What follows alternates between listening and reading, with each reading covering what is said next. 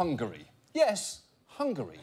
The fantasy home for every little girl who's young enough to love castles, but not quite old enough to be aware of neo-fascist political parties.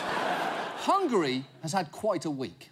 Tens of thousands of protesters marching in Hungary. They're upset about a plan by the government to tax internet use. Tuesday's rally was the second in 3 days. This tax is the most stupid thing. Other countries like Estonia, they give internet for free to everyone. It is hard to disagree with the protesters when their argument is essentially, let's catch up with Estonia. Now, look, nowadays, a tax on the internet is never going to be popular. The internet is supposed to be free, like parking on a Sunday or drinks at a wedding thrown by non-arseholes. And it doesn't help that this tax is being proposed by a Hungarian Prime Minister who everyone hates.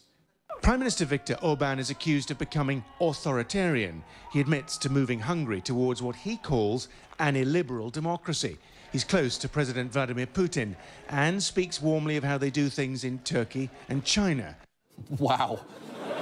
That is 3 red flags in a row. Illiberal democracy, close to Putin, and likes how things are done in Turkey and China. If you just add he likes the way Hollister smells, we can officially declare that man a war criminal.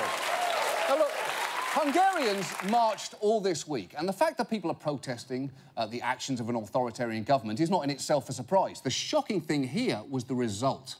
Hungary is nixing plans for that tax on the internet, at least for now. The Prime Minister says he is going to revisit that tax, though, next year. Holy shit.